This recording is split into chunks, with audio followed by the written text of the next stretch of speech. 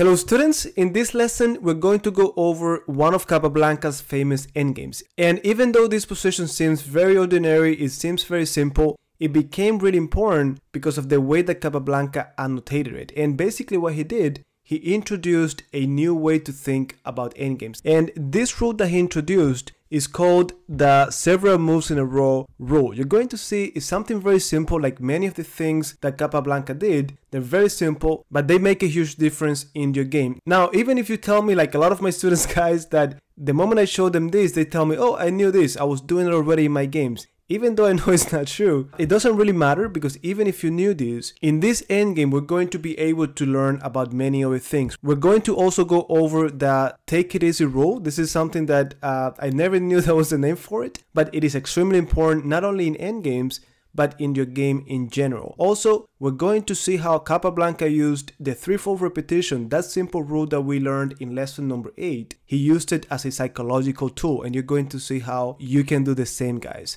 And then lastly, we're going to have an opportunity to briefly talk about the principle of the two weaknesses. This is something that we have to dedicate a lesson to it, but it is extremely important, guys. So again, stay tuned. I know that we have a lot left to talk about the King's Indian defense. We have talked about it for the last 5 lessons or so, and we're going to go back to it. But as you may know by now, I like to talk about openings, middle game, end games. So let's take a break from it just for a little bit to talk about end games, middle games, and then we're going to go back to openings, guys. So stay tuned and let's talk more about this end game.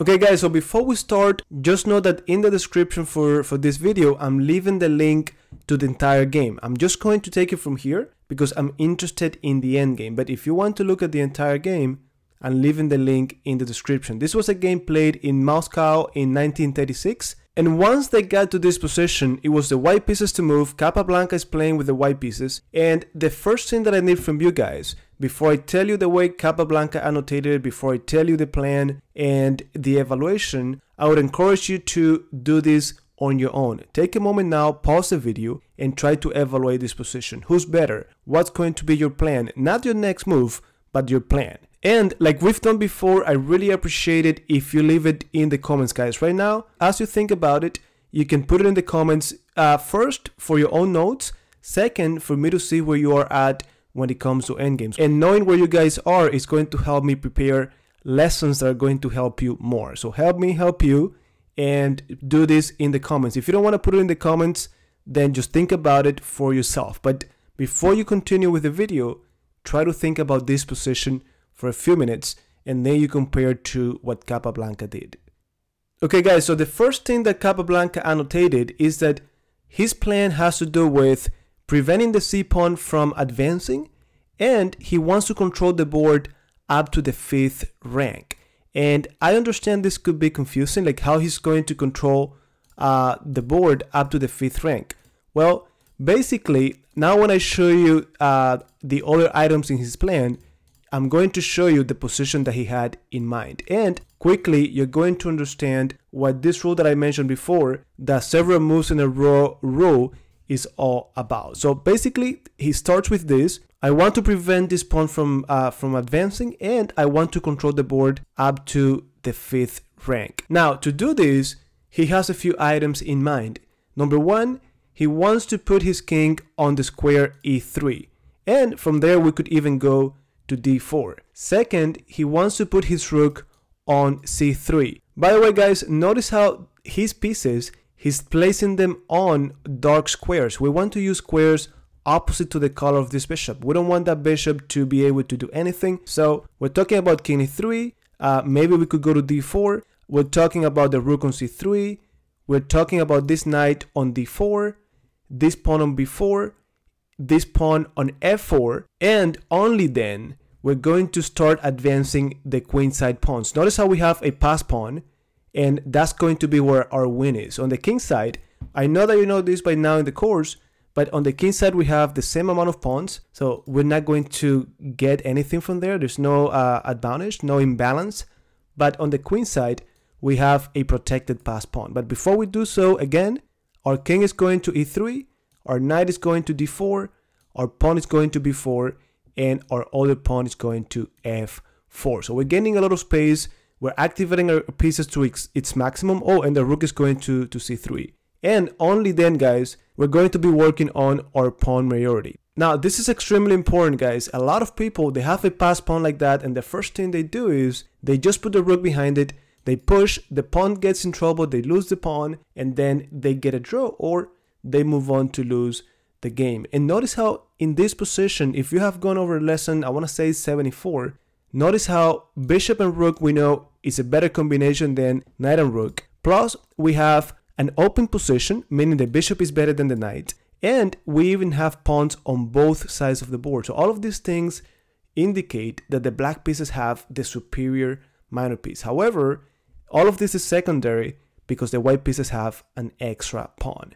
So with that in mind, let's talk about the several moves in a row rule. Basically what that means, and this is something that Capablanca, as simple as it might sound to you, he introduced it many years ago and it revolutionized the way people thought about endgame. So what this rule tells you is you need to know where your pieces are going to be. You need to know where you want your pieces to be at, and then we're going to start doing this. So it's going to take us several moves in a row to do this, but the key is you're never going to see Capablanca giving a specific variation. He's not going to say how many moves it's going to take him. So he's not going to be like first the rook, first the knight. No, he knows where the pieces go, and then he's going to start working on it. It might take him 6 moves or 20 moves. He might put the knight here first and then the king, or the king first and then the knight. And guys, this has a lot to do with the philosophy that we're following in this course with the openings up to this point. We have learned a lot of systems where you just need to know where your pieces go. The move order is not so important. We just need to know where they go. So with that said, guys, you're going to see how Capablanca turned this position into this position. And notice how after so many moves, he got to his king to d4, the rook is on e3, the knight is on c3. Notice how initially we talked about the rook being on c3 and the knight on e3, and he got that done, but then he had to do some adjustments and the pieces ended up like this. The point is that his pieces are extremely active, and now he's going to start capitalizing on this advantage that he has on the queen side. Look at the pawn on b4, pawn on f4, and notice now how the black pieces are not that good. The bishop is not as active. The rook is putting pressure on a3, but it's not doing much. And of course, we're preventing the c pawn from advancing just like he had in mind. Now, this is a position that you're going to see a few moves ahead, but something like this is what we're working towards. So let's go back here and let's see how Capablanca kept it simple. The first move he did was knight to d4, guys. So the first piece coming to a dark square. It looks like we're just putting pressure on the bishop, but this is just the beginning of our plan. So rook b7, putting pressure on the pawn. Guys, many of you might be thinking now, let's get rid of the bishop, get him isolated pawn, and then we walk into an endgame where we have an extra pawn. This should be really easy. Well, I cannot disagree with that. I think that's a good continuation, just doing 96, f takes, and so on. But you have to always remember this. Rook and pawns endgame are very drawish. They're very complex, and they give your opponent a lot of possibilities to create a draw. And that's where the take it easy rule comes in. I have never known it with that name, but it basically comes down to something that I tell my students over and over and over. Once you're ahead, we want to capitalize, we want to convert our advantage, but it's very important that we keep our opponent's counterplay at its minimum. So we don't want to give him any edge to create draw. So in this game, Capablanca decided not to take. So instead, he just went pawn to b4, and this is consistent with his plan. So we already have the knight there, then the pawn, and notice how, again, he never gave a specific continuation. Now it makes sense because the pawn is being attacked, so we have to do this anyways. So we put the pawn on b4. Now, bishop d7, pawn to f4, dark square, dark square, dark square. The bishop is not able to put pressure on any of them. Now, king e7, centralizing the king. I'm not even going to say why this is important, guys. You should know by now that we have to centralize the king. So after king e7, we have king f2, same thing, bringing the kings over the center, rook a7, and now again, a move that Capablanca had already in mind. It's part of the plan, and now is when it's necessary. We need to defend the pawn. We're going to go rook c3. Again, a move that we had talked about even when he was initially preparing his plan. So king d6, then rook d3, the king goes back to e7, then king e3, finally the king gets to e3 just like we had mentioned it, and then after rook a4 guys, we have rook c3. We put the rook back, and now if you think about it, this is exactly, it checks the items that we had talked about before. All of our pieces are where they are supposed to be. And now it's time to try to start making progress on the queen side. Guys, some of my students, they mentioned the move king e4, just trying to improve that king, maybe go to d5, maybe even to e5. But there is one thing that we have to keep in mind. They could do c5, and after a move like c5, let's say we just accept that pawn and we take, the bishop could go to c6, check. Notice how we cannot take because the rook is pinned.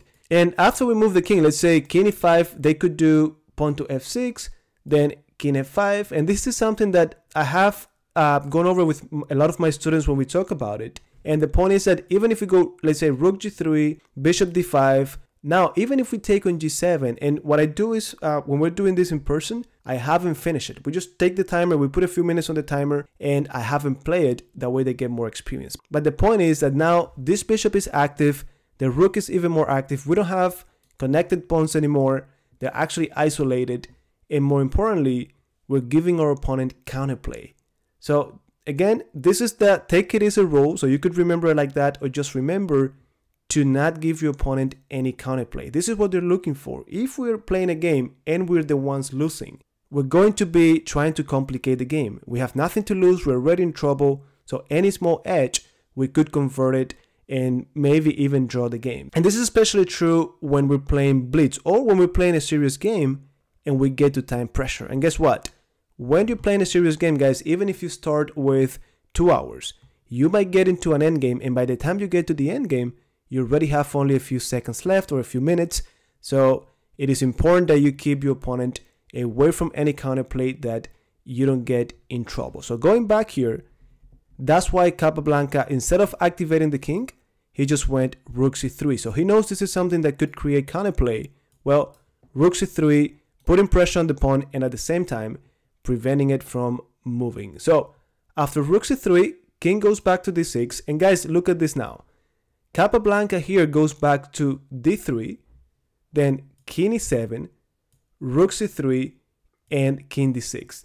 Let's talk about this for a moment. And I mentioned this, I mentioned the 3-4 repetition, how he uses it as a psychological tool. Now, notice how he has repeated this position twice. If we repeat it one more time, it is going to be a draw. Now, why do we want to do this? Well, there are a few small things here. Number one, when you do this, guys, you're in the lead, you do this, you attempt to do the 3-4 repetition. Number one, it gives you time to think. So you repeat back and forth 2 times. If you have an increment on the timer, you get that time. Also, you're using that time to think about your next move, your plan. But there's something else. There's something a little bit deeper. If you are the one on the other side, guys, if you're the black pieces, and you know that you're inferior, you're losing in this game, whenever you see your opponent repeating the position, you get like this sense of hope that if he does that again, it's going to be a draw. And you might even think that he's going to do it. So psychologically, you're getting a little bit happy. And then when they just don't repeat on the 3rd time, like in this case, Capablanca just did 92, it just psychologically, it really affects you. And you might think it's not true. You might think, oh, it's not a big deal. But it is, guys. When you've been playing a chess game for hours, you get to a position that you're inferior, you're suffering here, you're using your time a lot, and finally you see a little bit of hope, and then your opponent takes it away from you. People just get affected psychologically and they do something desperate, and that's when you get them. So just keep this in mind. If you're in a position that you're superior, consider doing this just to affect your opponent a little bit. So give it a try. You're going to let me know at some point in the future if you ever tried, if you sensed that it helped. So anyways, with that said, guys, after knight e2, then pawn to g6, rook d3 check, the king goes to e6, then king d4. So now we're getting closer to the other position that I showed you. Notice how we moved the knight, now the king. We're rearranging the pieces because we need to make progress. So after king d4, this rook goes back to a6, then check, king d6. Now the knight goes to c3. We're not blundering the pawn. If they took, we have a discovered attack on the rook. So check, and then we get that rook. So pawn to f5, and we have gotten to that position that I showed you before. This is the dream position. Our pieces are where they need to be at, and to make things even better, these pawns now are making this bishop a little bit worse. They're in the same color as the bishop, and it is time now to start pushing these pawns, guys. We have to see if we want to do a4, if we want to do b5, if we want to do something else before we push them, but we have to start making progress. So in this game, they went pawn to b5, rook goes to a8. Again, taking the pawn doesn't work because the rook is on the same rank. We could do check, and then we take on a3. Just to give you some idea, so if they took, you're gonna get something like this: 94, f takes, we collect the rook, bishop takes on b5, and then after rook g3, guys, we're going to be taking this pawn. This should be a very easy endgame to finish. So let me go back, and after b5, we have rook a8, and now our pieces need to come over to the queen side. So the king is coming to c4. Trying to get to b4 as well. So after bishop e6 check, king b4, then pawn to c5 check,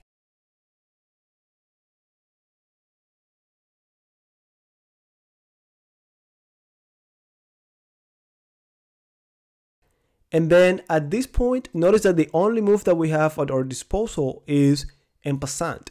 So we talked about this move also, I think, lesson number 6. So b takes e6, en passant, and now guys, the king cannot even take right away. So they went bishop g8. Now we're not even going to try to hold on to that pawn. We're happy with this check. The king takes, and guys, even though we traded our b pawn for their weak c pawn, we still have a passed pawn, and at least they're going to have to give us their minor piece for that pawn.